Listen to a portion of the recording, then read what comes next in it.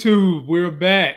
The originals, the double L's, the living legend Larry, your boy Lamont Tyson. We're back tonight to give you our Friday show, preview what's coming up, recap some things, and talk about some other stories that's in the news. Living legend, how you feeling, my brother? I'm feeling pretty good, man. I feel like, like the whole original Avengers thing, I feel like we might have to be the Eternals. I feel like everybody else is, built them up. I feel like we might have to be the Eternals now. Man, if I had to pick one, I'm still going to be an Avenger, man. I'm sticking with the Avengers. You know how we get down with them. And ladies and gentlemen, boys and girls, I, for some reason, am having trouble with IG. So B. Avery, if you're within the sound of my voice, check your email. Send that link to One Take Big Dog, or have One Take Big Dog email me at getalifegains.com, his email, because I don't have it. So my man can get up here when we get to the segment on Peacemaker. But Larry, I just got to ask you, living legend Larry, I got to ask you. How did you enjoy Power last Sunday? I enjoyed the Last Suffer, SUFFER. The only thing I didn't like, Larry, I think I got to come to my senses. I think my TV wife is dead, man. I broke up with her. I think she's dead, man. In the trailer this week, they had a clip of her, but everybody keeps saying it's just Tariq spazzing out like his daddy. Larry, I think I was a little hasty in breaking up with her. And now she's gone for good. But tell me how you felt about last week, Larry, before we start previewing episode 9. Man, I'll be honest with you, man. I had some real issues about that. Uh-oh. Like, some of it just didn't make sense. Like, I'm trying to suspend my disbelief, but some of it just didn't make sense. And I'm like, come on, Courtney. That's what you want us to believe. So what you didn't like, man? Tell us what you didn't like. Break it down for me. What did you not like? I gotta know. So we're supposed to believe that 50-plus-year-old Mary J. Blige rolls up over there with her high heels on and her fancy clothes, and she's supposed to somehow overpower Carrie enough that she can lynch her and make it look like a suicide. Hey, man, you don't know that's what happened. You don't know that's what happened. Why else would she hang her? Why else would she? That's the only reason I could think of why you would hang someone in that situation, is if you're trying to make it look like a suicide. Otherwise, why wouldn't you just go in there and shoot her and be done? How do you not know that she told her to hang herself, or she was going to wind up killing her? So you think that she decided to go and hang herself? If someone said, if you don't hang yourself, I'm going to shoot you, I would tell them, well, I guess you're going to have to shoot me then. I'm not going to do your job for you. I mean, that doesn't make any sense. Do I need to give you a real life example of what you're talking about? Do it. Jeffrey Epstein. Yeah. Jeffrey Epstein didn't hang himself. He was straight marked. They killed him in his cell. When you talk about, they talked about how he was supposed to have been under 24-hour guard, and then all of a sudden, just out of nowhere, the guard that was supposed to be. He was hung. He hung himself because he had an ultimatum: either we're gonna kill you, or you're gonna have to hang yourself. Take your pick. And he took the pick of hanging himself. They killed him. But they even said the guards that were supposed to be watching him, all of a sudden, they were just not there. The cameras weren't on him. The guards weren't there. All of a sudden, every security measure just went wrong, just went blank at the wrong time. They didn't. They said that there were signs of struggle on the body, which tells me somebody came in there and whooped his ass and hung him. And so, I mean, no, I don't think he I don't think he did. I don't think he hung himself. So Okay. just like I don't understand this whole thing about, I mean, it doesn't make any sense. I mean, we're supposed to, unless somehow, I don't know how she would have convinced her to Carrie to hang herself. It doesn't make sense to me that we would think, first of all, because we know how heavy a body is. So if somehow she was able to get her unconscious, if Monet was somehow able to get Carrie unconscious in such a manner that she didn't leave any wounds or bruises on her body, so it would still look like a suicide. Anybody who's tried to carry an unconscious person knows how heavy dead weight is. I mean, that 100 and whatever she probably weighs, 125 pounds, will feel like it's 200 pounds because it's just awkward, heavy, dead weight. It's not like lifting 125 pounds on a barbell, you know. I mean, that's nice, stiff, even balanced weight. That 125 pounds of a human being? Nah, there's no way Monet was able to lift her up and get her up on a rope somewhere and hang herself. Nah. I can disprove that too. Did you see the way Monet grabbed her daughter, who probably weighs about the same amount as Carrie, and put her hands around her neck and lifted her ass up on the wall? You bitch. Have you ever tried to lift somebody up off the ground by their neck? Yes. And you know how much energy and how much strength it takes. Diana probably only weighs about 100 pounds. There's no way that Monet, and I'm not dissing her, saying she's old, but she's not young. She's 50. She's like 50 years old. There's no way in Sam Hillbilly that she is up there. Well, let me give you a better theory then. Because they didn't show what happened, how do you know it wasn't Detective Waiting to Exhale that slipped into the house and did it? I mean, it's possible.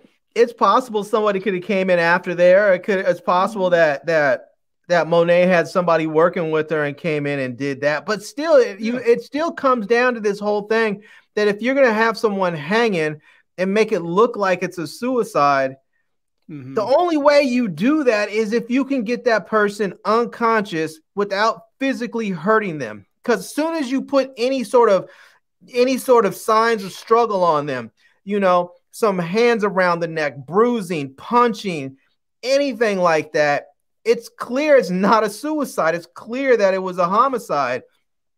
So it seems to me like they went through some effort to make it look like she killed herself. And if that's the case, I want to know how in the hell it happened, because Monet's not strong enough to do it. I don't know most men that are strong enough to do that by themselves. I know plenty of dudes who could do that by themselves. I just interviewed one Tuesday. Yeah. No, I mean, he's not most men. That's the thing. If you're talking about fitness junkie, I can tell you right now, if I go and walk down the hall and grab any one of my neighbors, any male that's down the hall or on this block, any of them, they're not going to be strong enough to go and just pick up dead weight by themselves, hoist them up, put them on a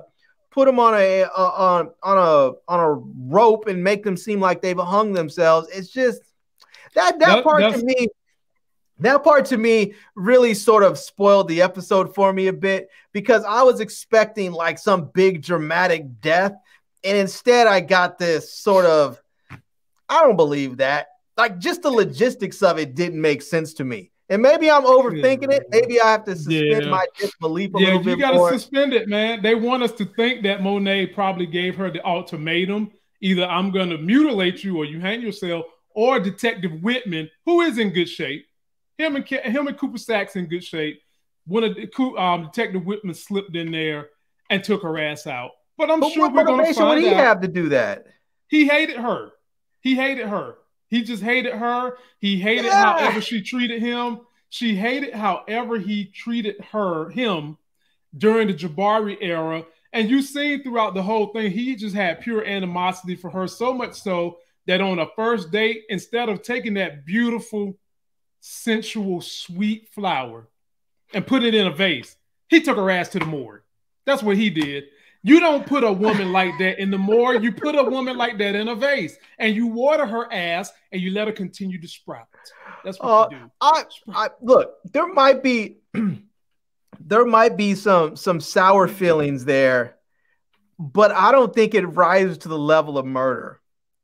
I just don't think that rises to like I have some sour feelings towards some people that I've used to know. I can tell you definitively I don't feel so sour towards anybody on this planet that I would want to take their life. And I don't see what his motivation would be anyways. Just I mean, okay, if he was going to kill her because he was upset about the way that she treated him, he could have long done that. He could have been done that a long time ago. He didn't need to wait till now. Maybe he wanted to dig the knife in. Maybe he wanted to see her struggle a little bit. But they did say we're going to get. You're reaching. Hey, it ain't no different from the reaching you be doing with Ramona. That's why her name is Ramona. Ramona Reach. Ramona's coming back. Man, I just don't want to give up on this woman. That's all it is, man. But I'm gonna have to. I believe she's dead. But I'm glad to hear that you enjoyed most of it, except for that part. Now we don't know though because Zeke showed up like not long after. So there's a possibility that if she didn't have her neck snapped, there's a possibility she still could be alive. So. Pete, man, the people is telling me to just give up, Larry, and I'm about to side with the people, man. I'm gonna give up. I'm about to. I don't know, man. You gave up on her once. Sometimes you gotta put it in. Sometimes you gotta have some stick to itness. Bruh, her problem the whole time is that she didn't want to give too much loving for us short men like Short Man Tate, us 5'8" brothers. She's just doing us dirty, man. So that's what Jabari wasn't tall. He was taller than 5'8". You think so? Because he was barely taller than Tariq, right? Yeah, he's taller than 5'8", man. I mean, Short Man Tate is 5'7". No, Tariq 5'10". He's 5'10". 5'10". Short Man Tate is 5'6". Oh, I didn't think Tariq was that tall. 5'10" ain't. I mean, who says that's tall? Well, I said. Her cutoff line was 5'8" and under. That's what her cutoff line was. And this is what she get, Larry. This is exactly what she get. So I'm through with her officially. Let's preview what's gonna happen this week, Larry. They done dumped like 4 to 5 different trailers, and I've been all over the coverage. So let's just go through the whole trailer first, and then we'll go through the ones that they dropped tonight. So let's just kind of preview what's gonna happen. Get your predictions. Here we go. What does Rashad Tate know about you that I don't? He's her next witness. Sorry about Professor Milgram, but I didn't think you don't actually think through anything. I need hard evidence against Tariq St. Patrick, and I need it now. Can you understand how much is at stake? It's not always about you. I gave you a gun. Use it. Get revenge. He won't rest until he takes everything away from you. Strap up, we're headed out.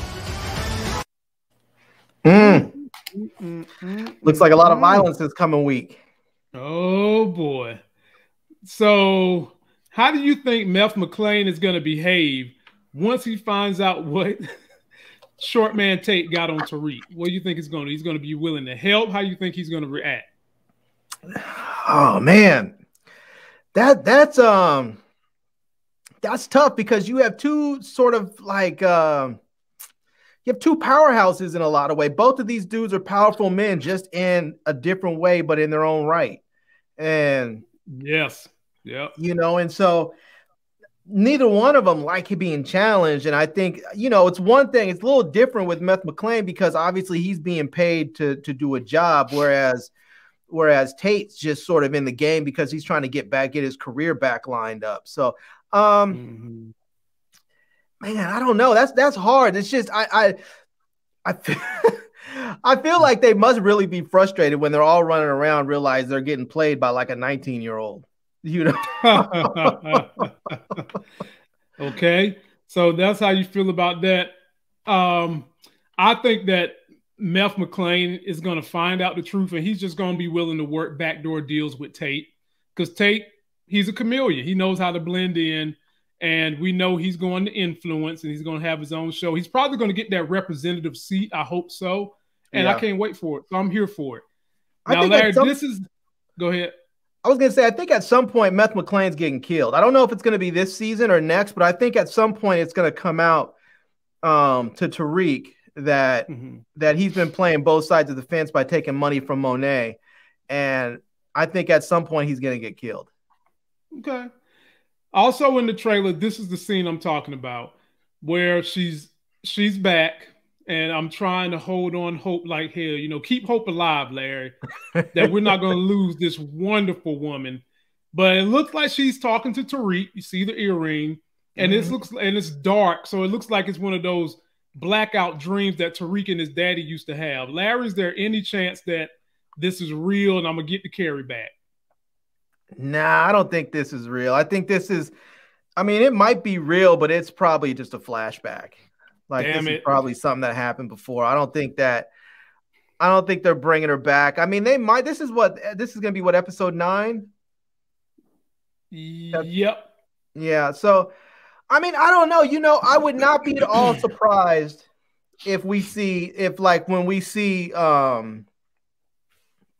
Carrie, the next time that they show her will be like on a gurney getting put into an ambulance or something, sort of leaving it hanging on whether or not she's alive or dead or she's going to make it or not. So that's the way I would play it. I wouldn't definitively leave her as just dead, you know, because I actually like her character. I think her character has a lot of potential to keep on going story-wise, because she's a professor. She has the whole thing at Stansfield.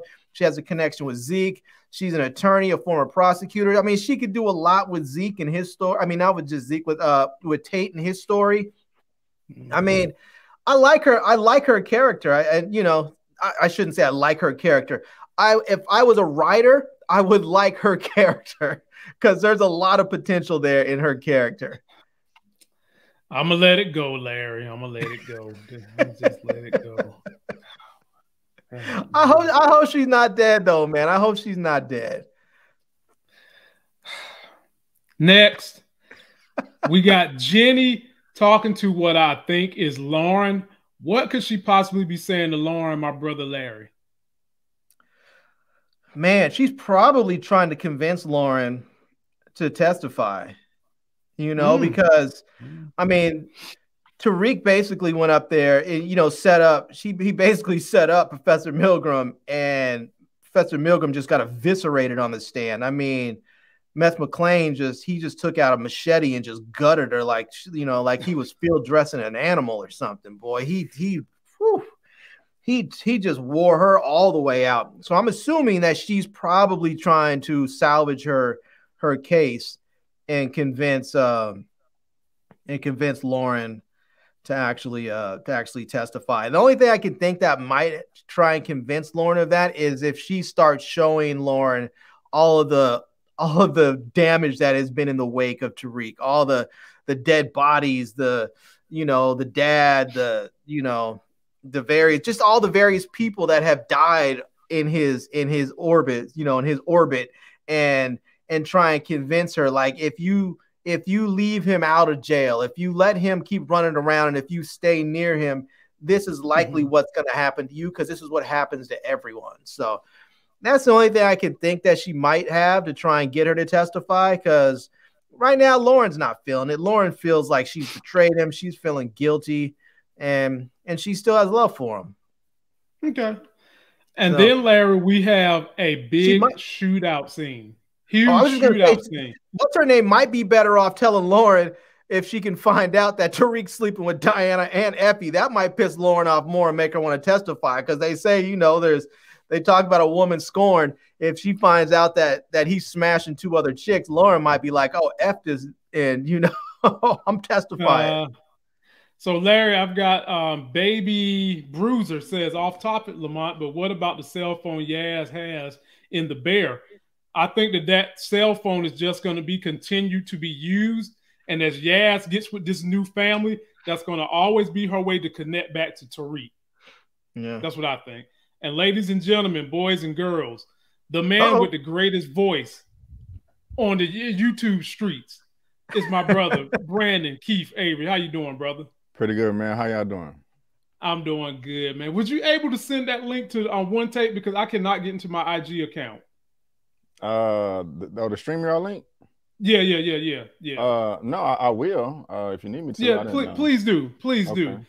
So B. Avery, now that we got you in here and we're talking about your what hair, we think. I sure do. Sorry, I just woke up from a nap. I thought there was something on my screen, and I tried to wipe my screen, and I was like, nope. Well, let me take care of that real quick. I'll be right back. Do your thing. Go ahead. So I was gonna tell to send one take that link. Oh, I did. Yeah, that's what he's doing. That's what he's doing. So Larry, we've got a shootout scene coming in episode 9. You got Monet down here protecting her little baby, and you got Mecca, the daddy, taking a dead shot on somebody. What is going on here, Larry, at the basketball court? Man, I'll tell you. How do these fools get around? How do they shoot up so many places and end up popping so many people and no one ever looks at them?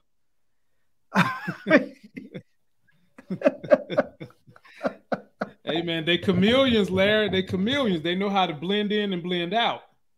It's going to be interesting to see Mecca put some work in, though, because right now, I mean, we've seen him, we saw him, cut Chef's neck. We saw him take old boy offline. That was the funniest. That was the funniest line, I think, in all the powers right there when he said, he told Homegirl, don't worry, he'll be back online in a minute. But when we saw him take dude out, or wait, no, the chef took him out, but we saw him take the chef out. But we haven't really seen him under real pressure. Every time he's sort of gotten into it, he's always been in full control. So it's going to be interesting to see how he performs under pressure. Well, I don't know how you put a man like him under pressure when he gave Kane that line of, if you got to prepare for war, you're about to lose. Something along that. I'm paraphrasing, but it was sweet. And so how do you catch this dude off guard? The only way you can catch him off guard, in my opinion right now, is through Monet. Monet would be the only way that he could make himself vulnerable, because other than that, dude got defenses up, man. This dude, he see you coming, he see you going, he see you dying. So I think the key to his defeat would be this young lady right here, Nene. He does have a distinct advantage, too, the fact that he's actually trained. The rest of these fools are running around just shooting willy-nilly. And this dude... They dollar store gangsters, Larry. They dollar store gangsters. Just whatever the hell may be. They just dollar store gangsters. Yeah, and this dude's actually trained. He knows, he obviously I believe he was special forces. So, he obviously knows how to handle weapons. I'm sure he can handle tactical breathing. So he's not going to be up there, hyperventilating in the middle of a firefight. And, he seems like he would be a force to be reckoned with. Like, I wouldn't want to have him on the other side of a gun from me. I wouldn't want anybody on the other side of a gun from me, but not somebody who's trained and highly motivated. Highly motivated is the key. So B. Avery, I'm gonna get you in here, man. We just previewing what we think gonna happen this coming weekend, and there was some clips that spilled out. I'm gonna show it to you and let you get the first crack at what you think is going on. So this one is Effie. I've already made a video for this, so you guys can go check it out. I went nasty on Braden too. I said his daddy was dressed in blackface. So take a look at this, B. Avery. I can break my word, protect everything I've ever known. Or I can keep my word, protect myself, become the person I never thought I'd become. Look, you found the game, okay? The game ain't find you. See, where I'm from, that shit comes straight to your front door, but you made a choice. Way back in show and again here. It's too late, Braden. You can't come back now. You don't know what I have to do.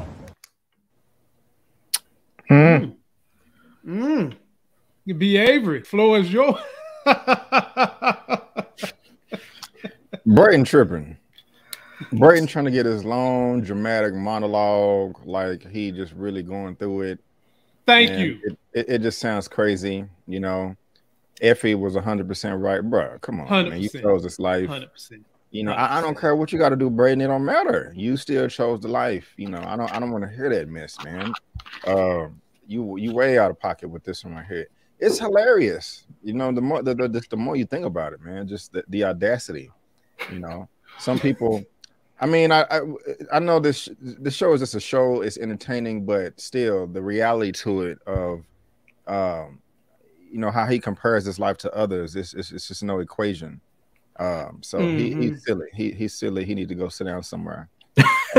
Wow, it's Larry, just no sympathy for anybody, Brandon. My goodness, not him. Yeah, and not in that situation either. I didn't have no sympathy for his ass either. I'm straight serious, bro. Give up, and this is what I said on my video. I said, Braden, give up the Snyder cut of your daddy in blackface. Just give it up, because that's what they're talking about. So, yeah, Larry, what'd you think?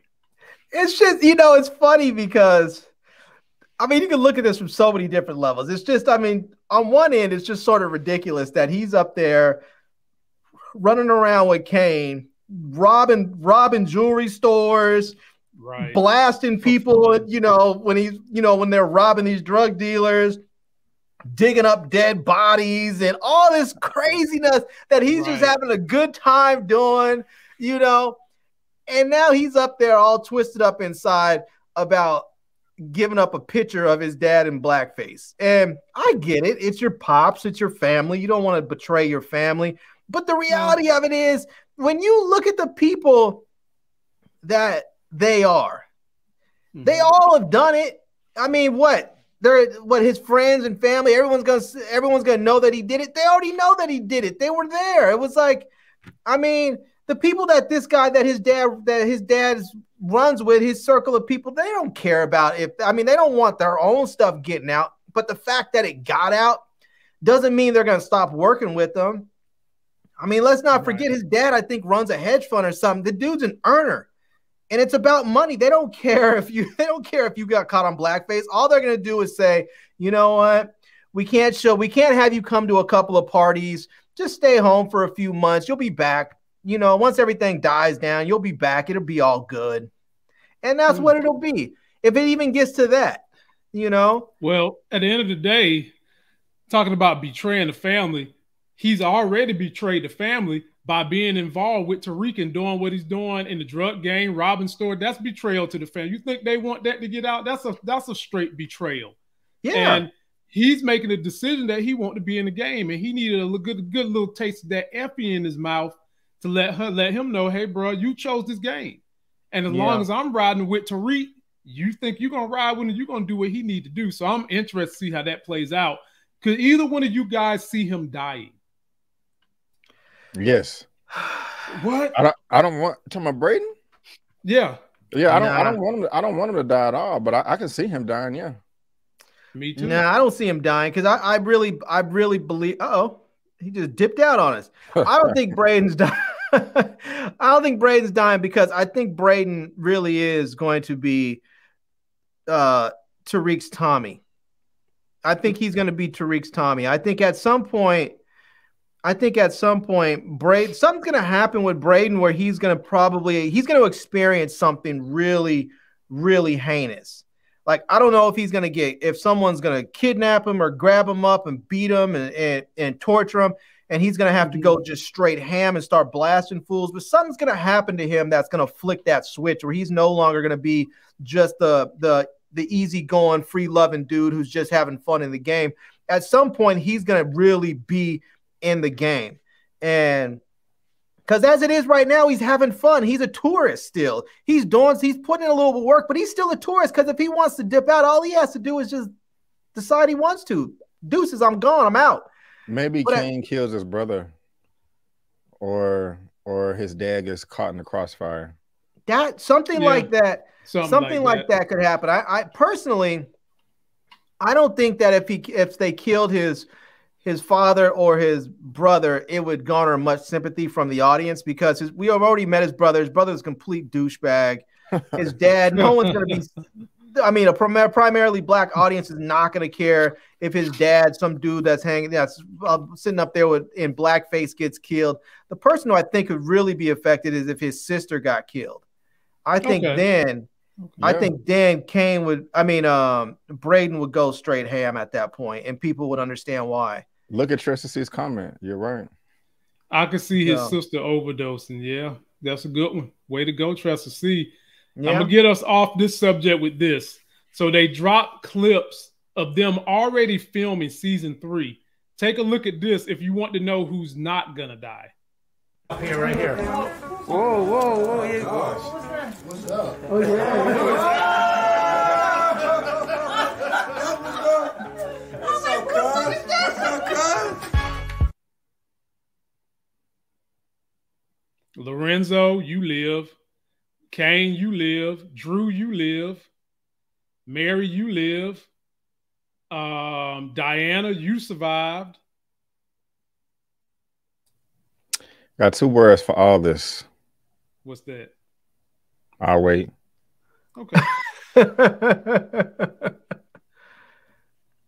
I didn't see Diana in there, but I guess she's in there somewhere. Oh, there she is. Wear a mask on. That's it. What you got, BA? A smoke and mirrors. Do we really know that is the set for season 3? Can that be confirmed? Are you saying that 50 Cent is lying the way Courtney Kemp has twisted truths before? Oh, yes, sir. I possibly am. It is possible that he is a liar, that he is Pinocchio yo-yo. I mean, that could be Pinocchio Black. That could be a season 1 or season 2 B-roll.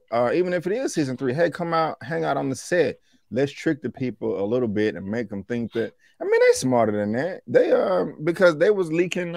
Remember in season 1 of the original show, they was leaking out that Tasha was the one that killed Ghost, and we know how that turned out. So, I mean, but see, me and you never believed that. I remember talking to you about that, and we didn't buy that. We didn't buy that at all. I kind of am buying this one, B. Kind of. Can we possible, but can we get a Billions crossover and get Chuck Rhodes to come in and prosecute?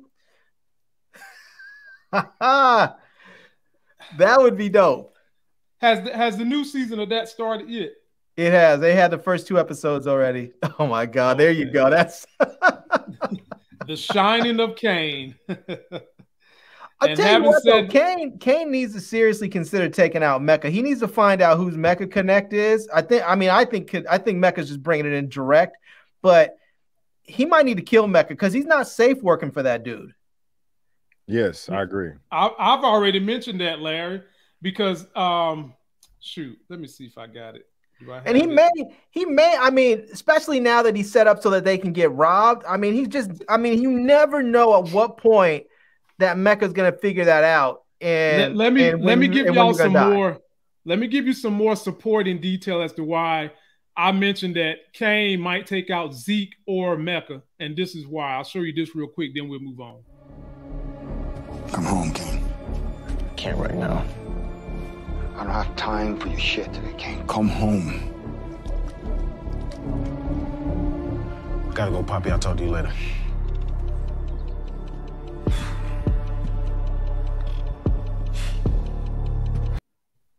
Boy, now that was the walk and the look of a man who's defeated right in front of that twin finger hut shop bed.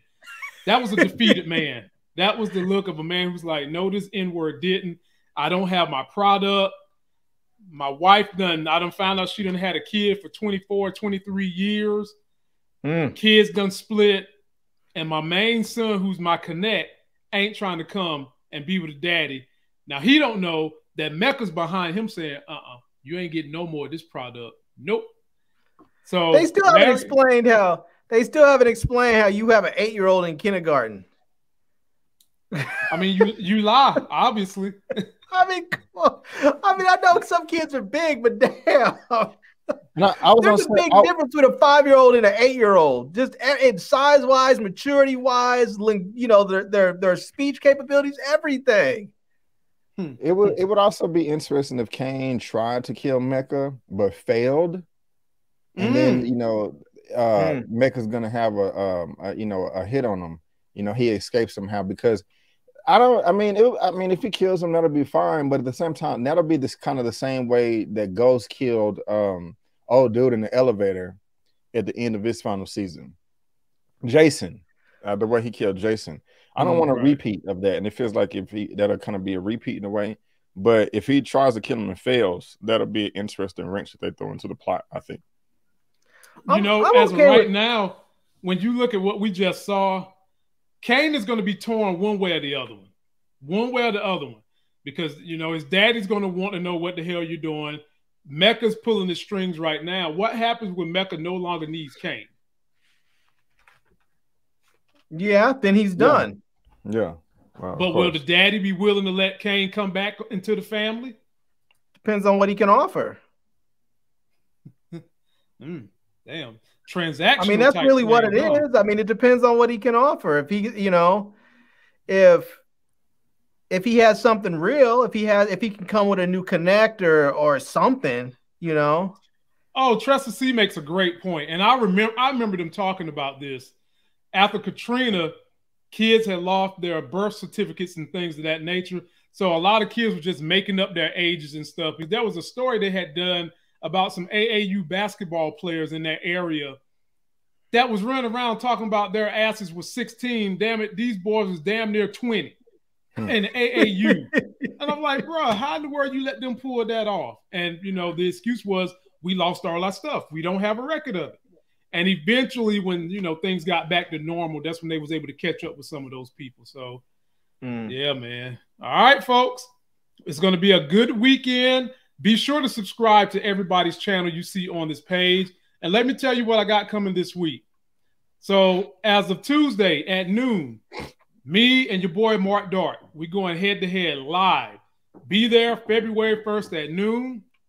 And then on Wednesday night, I got a group that y'all love, another power couple. Random TV Reviews is joining me for an interview. And then we're going to recap the events that happened in episode 9. That's going to be a lot of fun. I can't wait. And then the big interview is Thursday night. I've got Janelle, Crystal Lee Brown. She was Janelle on Hightown, Cito's Boo Thing. She's going to be interviewing with me Thursday night at 9 p.m. She's going to tell me what's going to happen in season 3. She's going to tell me why she had a man of this stature in a twin bed. And she's going to also tell me if she gave back that expedition. Having said that, ladies and gentlemen, please like this video. Check my boys out. From there, we're moving on to Peacemaker. Go back to that picture for a minute. Why does his face look just like what's her name from Peacemaker, Adebayo? Adebayo. Why does he just look like his face? That she does that same expression. He looks just like Adebayo right there. Man, maybe it's a Hollywood thing that they ain't telling us about. I don't know. They might be secretly related or something. Because in this picture right here, Adebayo ain't making that kind of face. No. Oh, my goodness. Not right there. So before we get into that, my people, let me preview a little bit. This was the part of Peacemaker that caught my attention along with one other part, but I'll let you guys see this one first.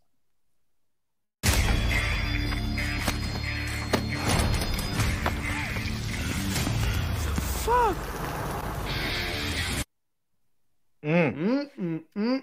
B. Avery, floor is yours. Give me your thoughts and opinions on Peacemaker this past episode and what you liked, what you didn't like. What I liked, well, no, I mean, I'll just start what I didn't like. To be honest, I mean, what I've loved about the show so far is the comedy and how bold it is, and just how they don't care, and we're gonna say whatever we want to say and do what we want to do. But I got to be honest, this episode, the comedy was starting to get on my nerve a little bit. Thank you. Between Peacemaker and Vigilante. At the very beginning of this episode, when he was like, but why did you frame my father? You could have framed Bill Cosby and Optimus Prime and Christina Ricci, and he just started going down all these names. And I'm just like, damn, man, shut up. This is not funny. I felt like Murray. He was like, Peacemaker, will you please shut the fuck up?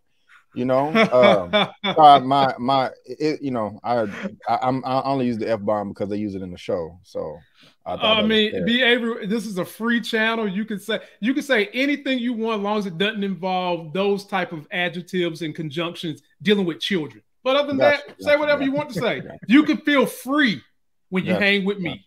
Yeah, but I was down with Mern this whole time, just like, y'all shut the hell up. Like, the jokes was just a bit too much, you know. I was annoyed. Now, when they went into the warehouse and they was fighting all the butterflies and stuff and the bomb, you know, that was cool. I was kind of laughing when Adebayo, every time Peacemaker Chris kills somebody, Adebayo will come and shoot him right afterwards. He's like, you don't have to shoot him. She's like, oh, okay, I'm sorry. So that was cool right there. But the comedy, man, that was just, you know, they just needed to tone it down just a little bit to me. But other than that, it was a cool episode. I co-sign everything you said, B. Avery. Some of what I was saying I was going to say is what you said, but I told you from day one, that sentiment has been my sentiment about the comedy in this thing. It's kind of watching John Cena just reminded me of slapstick comedy. And you know, that is a coded language for something I'm not going to say, but it was slapstick comedy, and John Cena was just getting on my last damn nerves with it.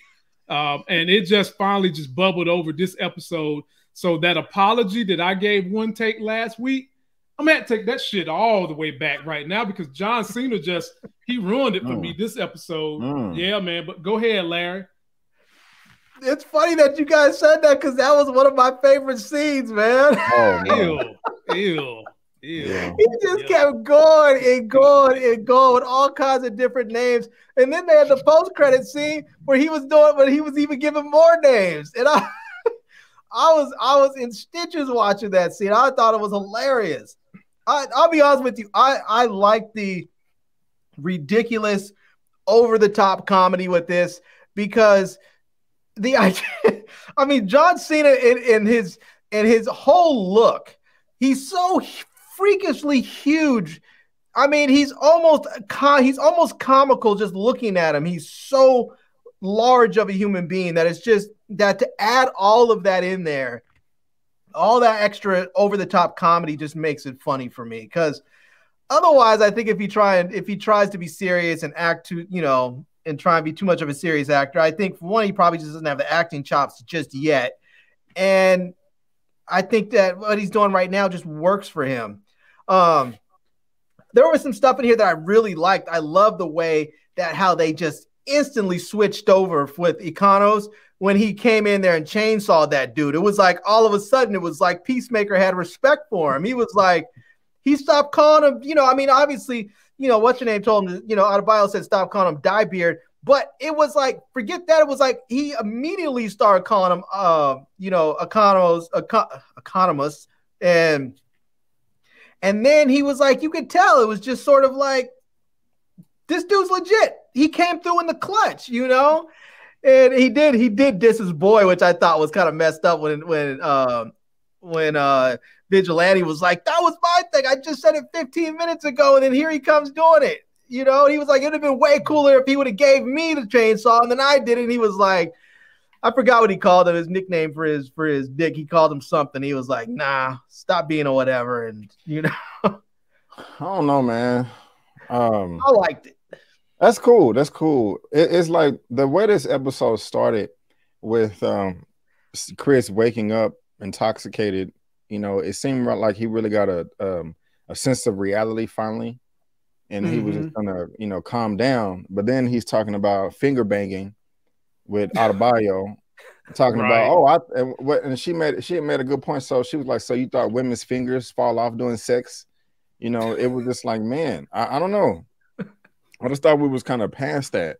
You know, I'm not saying that he could have completely just abandoned his humor, but it's kind of like he hasn't learned anything yet or something. I don't know. It just like you instead of him evolving, you seem like he was regressing. And see, that's why I like it though, because he's not evolving. That's who he is. That's just who he is. It's not a matter of him trying to grow and to be some better person.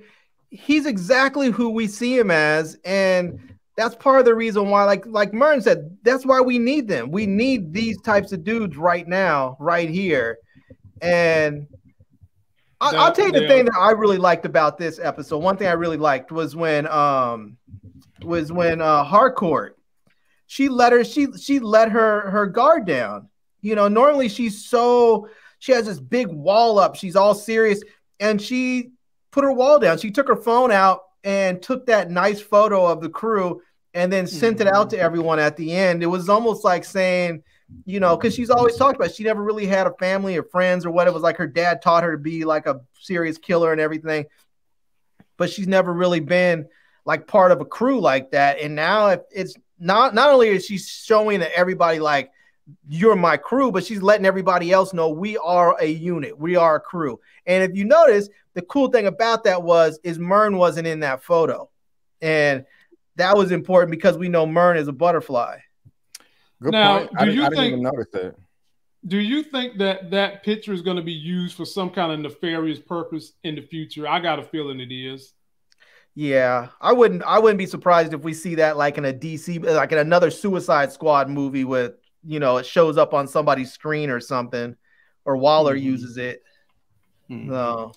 Now, the only two parts that I liked was the warehouse scene, and at the end when Adebayo had on a Peacemaker's helmet and she could see X-ray and saw that Myrn was a butterfly. And I'll go back to the warehouse. For a minute there, B. Avery, I thought that was Gorilla Grodd. I was starting to come out of my chair thinking, oh my God, they got Gorilla Grodd up in this thing, until he got hacksaw Jim Duggan right through the gut. And I was like, there's no way they would let that be Gorilla Grodd. Because I could easily see him using his mind control to control these butterflies. Because we already know, based on some things that we've seen, there's probably some good butterflies and some bad butterflies, and we just don't know how it's being controlled. So I thought that he was using his mind control to control the butterfly, but it's not him because they killed him. And then we do get to the very end, and I'm sitting here thinking, Adebayo, you can't run faster than that. You can't get out that door a step faster and then swing around and shoot him with your gun. You couldn't do that. And he caught her, and I was like, "Man, what is he going to do to her?" So, BA, what's he about to do to her? He's not killing her. So, what is he going to do with her? He's going to make her a butterfly. I think he's just going to reveal the truth. And it's going to be some exposition, and she's going to have to make a decision, because you may be right. There may be good butterflies and bad butterflies. You know, he may be a good butterfly. But you made me think about something. Well, first, let me go back real quick. Yeah, good point, Larry, about the hardcore in the photo. I did say that. That was a nice little growth for her character, because, as you said, she was in the bar by herself, and then she sent the photo out to everybody. And when she was getting the responses, she was smiling. And that's great, because, you know, with the emoji, and then, you know, Vigilante sent the mermaid emoji. And there was like, he was like, yeah, it means like, I think Chris was like, yeah, it means every emoji from happy all the way to sad. And Adebayo was like, well, what's the point of the emoji then if it's every emotion? So that was kind of funny. But hardcore has always been by herself, a loner. When we first saw her in episodes 1 and 2, she was at the bar by herself. Old dude tried to shoot a shot. She was like, yeah, do you know how to solve fish breath disease or something like that? And then he like bucked at her. And then like later on in the season, when she was by herself, it may have been episode 4, Peacemaker approached her, and she was like, dude, this is out of office hours. I don't want to talk to you. You know what I'm saying? I want to be by myself. And he walked away talking about her tits and all that. Talking about it's not a sex. I'm trying to give you a genuine compliment. But now she's in the bar and she's like, man, I miss these guys. I want to send a picture and, you know, reminisce on the good day that we had today. I just think that's kind of dope right there. So now going to the gorilla thing, I like you. I thought that was Gorilla Grodd at first, you know, initially, but I was like, wait a minute, that can't be Gorilla Grodd. But 2, I'm disappointed because they kind of foreshadowed that in season 1 or 2 with that news clip on the news. They was talking about the big gorilla in the background. And so we was waiting for that to come back, but as soon as he comes back, they kill him as soon as we should. They kill him. So I'm like, what? I'm like, come on. What was the point? You know? Yeah. And then everybody should have died. Not only is this a gorilla, this is a super gorilla. Super strong. One swipe, one back fist. Not only are they dead, their body part is dismembered or whatever. You know? Right. I mean, he hitting them so hard, he's slapping the skin off their body. Yeah, man. I mean, he had a Peacemaker like this and was about to smash him down, but he was like, no. And then he came back in and said, die, human. I'm like, he should have killed them. So that execution, this is just more reasons why this wasn't my favorite episode. It wasn't trash, but it was just these moments. So I was like, okay, you know. See, B, you agree with me. Exactly. Exactly. But see, you know, I haven't never been really and fully, well, okay, I was on the John Cena bandwagon last week. I was. because I saw the character moving in a good direction. I'm off that bandwagon now. One take, I'm off. You had me. Back then, you didn't want me. Now I'm hot. You're all on me. But when I'm off of them because this episode just did it in for me. And how y'all feeling about Vigilante? Are y'all liking his character? I still like Vigilante. I like Hardcore. I like everybody. It's just John Cena is missing it with me, especially this coming back episode. So be like, who's your favorite character to this point? Mern, still by far. I love Mern. Okay. Even with him being a butterfly, he's just funny. But Vigilante, I mean, just like Pete, he was just a bit annoying this episode, you know, like I had to sound like a broken record, but it was the last episode or the episode before that where Adebayo talked him into going into the prison and executing Chris's father, the White Dragon. When he came out in his regular clothes, when Hardcore picked him up, he was sad and had his head down, and he was in his regular clothes, and he got into the car. You know, the White Dragon is still alive. You know, I feel bad. I feel like it's worse. And he was distraught. And so I'm thinking there, okay, like he's going to mature a little bit and learn. But then in this current episode, he's still like talking about butt orifices and PowerPoint presentations and other stuff. I'm just like, why? You know, I don't know. I don't want to go back to that. So I like Mern. Vigilante is annoying. You know. So my two, Larry, before I give it to you, I'm still on the Eagly train. I love Eagly. I love Peacemaker's Eagle. And I'm still down with the Vigilante. But Larry, who you got? Who your two favorite? My Vigilante is definitely my my favorite so far. He's great. Yeah. I like him. Whoever wrote his character for this is fantastic. They did a really great job balancing him with Peacemaker. And I like Adebayo's character too. Partly, I think, because I just like her as an actor. You know, okay. I mean, her character is cool, but I just like her as an actor. I like her whole vibe. So, we'll have to see how she plays out. But it's hard because I like Hardcore too. Like Hardcore's character is, I mean, especially since we didn't really get to know much about her in the Suicide Squads, and now we're actually getting to know her a little bit. It's kind of cool to see her. I just want them to do like a whole episode just on her, you know? And no love for KKK Daddy? Oh, hell no. I almost feel like what's his name? Something Patrick. I forgot the actor's real name. I feel like he needs to do a movie where he plays like a Underground Railroad conductor or something. You know, he needs to play something else. I feel like he plays too many of those types of roles, and people can start believing it. He's got that look, man. He just has that look. And fellas, I'll get you out of here on this. I want us to preview episode 6, make some predictions. I got the trailer. Let's take a look.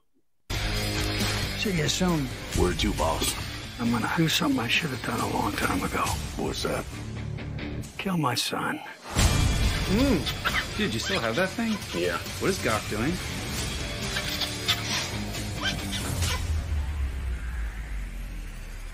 What the fuck? Get the troops together. Let's go get Peacemaker. This is the Evergreen Police Department. Open the door and come out with your hands up now. You have got no idea what you're fucking with here. Oh boy. So, quick summarization. The daddy's going to get out. He's going looking for Peacemaker. He done went and called a whole redneck clan. He's going to put on his suit. He's going to become the villain from the comics, which everybody's seen this. This ain't no surprise right here. But what is kind of surprising is Vigilante's taking a look at that butterfly, and the butterfly is actually communicating with Peacemaker. He put up a Peacemaker sign on the glass, which tells me, like I was saying earlier, it's probably some good butterflies and some bad butterflies. They roll up to Peacemaker house, about to come kick in the door, wave in the 4-4. And then that police officer that Mern contacted is standing out here, and I can't tell if that's butterflies or if that's spaceships. What it look like to y'all, butterflies or spaceships? No, those look like butterflies, I think. Okay. Spaceships. Look like spaceships to me. You know, you remember when Chris and Vigilante ran the train on the neighbor's wife? Yeah, and then he pulled out. I think that was more of a threesome, right? No, I hope not. I hope it was a train. He pulled out the little rock with the alien language, and then it turned into like a little disc thing. Yeah. That's what I think those are. Yeah, it could be that. Okay. All right, B.A., give me the summarization of what you think is going to happen this coming episode. This looks like going to be a better one. Huh? Oh yeah, it's definitely going to go down with the White Dragon suit. You know, we're going to see what all that can do. I hope we get some nice fights. Yep. You know, somebody's going to die. What else? Yeah, those are spaceships. White Dragon's going to F up some stuff. The cops coming for Peacemaker. Yeah, I think what is the name? Vigilante is going to voluntarily put that butterfly up his butt just because he's curious. He's going to be like, I want to know what's going to happen. Oh no! Please, Vigilante, don't listen to B. Avery. Please don't put that thing up. You know. It's friendly. This is a friendly one. Maybe the friendly. Maybe he see Larry. What B. Avery's saying is, in order for him to save them from the police, he might have to take one for the team. Trust that this is a peaceful butterfly, and he's gonna put it up his butt, and he's gonna go out there. He's gonna. Isn't that the one that he captured from the chick that he had sex with and then shot her? Yeah, but I mean, that thing was trying to kill him. Apparently, this thing has decided to bond with him because he's been keeping it like a pet and feeding it, and so now it's trying to communicate with him, Larry. Yeah, they're gonna be like a little superhuman, super Zord, or something. You know? So and he's kept Eagly from eating it. Right.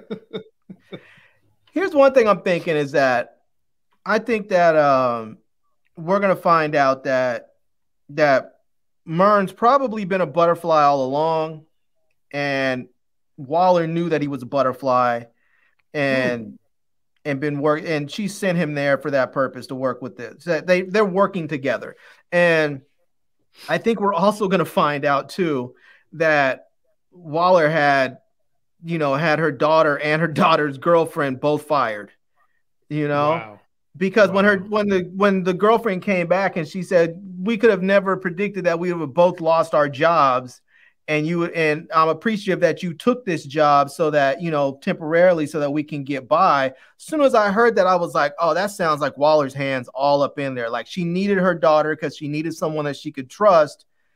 And she wasn't going to take the job if she already had one. So the only way to get her to do it is to make sure she didn't have any other choice. Because if she just if Adebayo just lost her job and her girlfriend still has one, then they just would have kept living like they were, maybe cut some corners to make it, and then she would look for a new job. So the only way to really guarantee that she would have had to have taken that job is to make sure both of them lost their job. So, I mean, we've seen what kind of strings Waller can pull already, so it doesn't surprise me at all that she can get those two fired and orchestrate her daughter coming to work for him.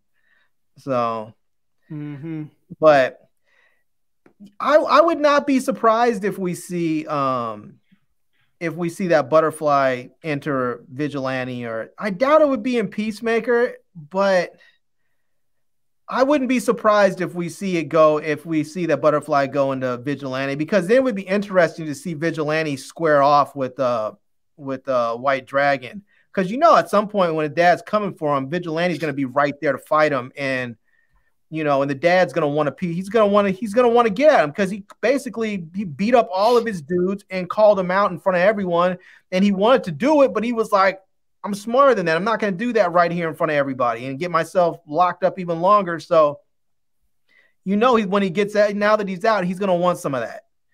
So it would be interesting to see Vigilante because the dude's already crazy and he's talented, but he's just a normal human being. So now if he's got butterfly strength, he might really be able to give the White Dragon a run for his money. Michelle wanted me to let you know this was the butterfly that came out of the Senator. Okay. All right. So, and for all we know, the Senator could be good. Senator could be against Mern.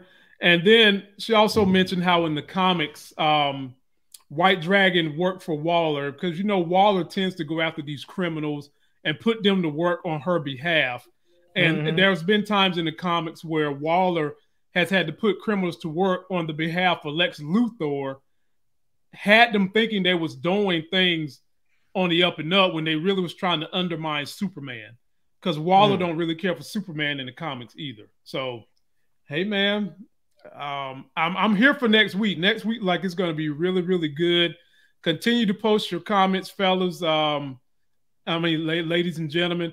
Any last words you guys want to say? So be able to let the people know what's going on your channel this week, and we'll get out of here. This week or weekend, I'm gonna have my Euphoria season 2 episode 4 drops Sunday at 9. Sunday is 6:30. I have the movie news roundup show. Got about 6, 7, 8 topics that I will be talking about, or I'll be talking about. And it's been, the movie releases have been very slow in 2022 so far, but now we are in February and it's picking back up. And so I'm gonna be having a lot of reviews for you guys this week. They got Jackass Forever coming out. There's some other stuff too. I'm seeing that on Tuesday. I'm seeing stuff Tuesday, Wednesday, and Thursday of this week. And so just my shows, Euphoria, and a lot of movie reviews are coming. So just make sure you subscribe for all that. Yep, his link is in video description. Also on my related channels tab on my YouTube page. Larry, what's going on your channel this week? Oh man, same old madness. More reviews. I have some tutorials coming out. I've had some people ask me about VPNs, so I've done a few videos on how to install VPNs on your routers. Rode was nice enough to send me a new microphone and a whole bunch of accessories with it. So, okay, Rode. So yeah, I'm looking forward to that, to testing that out. I'll probably just be sticking close to home this weekend because we're supposed to get that. What do they call it? A winter cyclone snow bomb or some crazy name that they're calling it. That is supposed to blast all kinds of snow and horrible weather, freezing temperatures and everything across this whole eastern seaboard. So I'm getting it too. I'll likely be sticking close to home this weekend, but yeah, same old madness, different day. And if you guys are around, come check my channel out. Ladies and gentlemen, I pretty much told you what's going on with me. For those wondering, the plan is to go live, me and the wife, to recap Power around 3 p.m. on Sunday. That's the plan. Then we'll go live again at 9 p.m. Eastern on Monday. Then Tuesday live to recap Power one more time. And then after that, that's when we'll start having guests coming through. Guest on Wednesday, guest on Thursday, and noon, me and Mark Dark. Stay tuned. Hopefully we'll be able to do that live if we can get everything lined up and the snow don't mess us up too bad. Until that next Sex is Hell video, we out.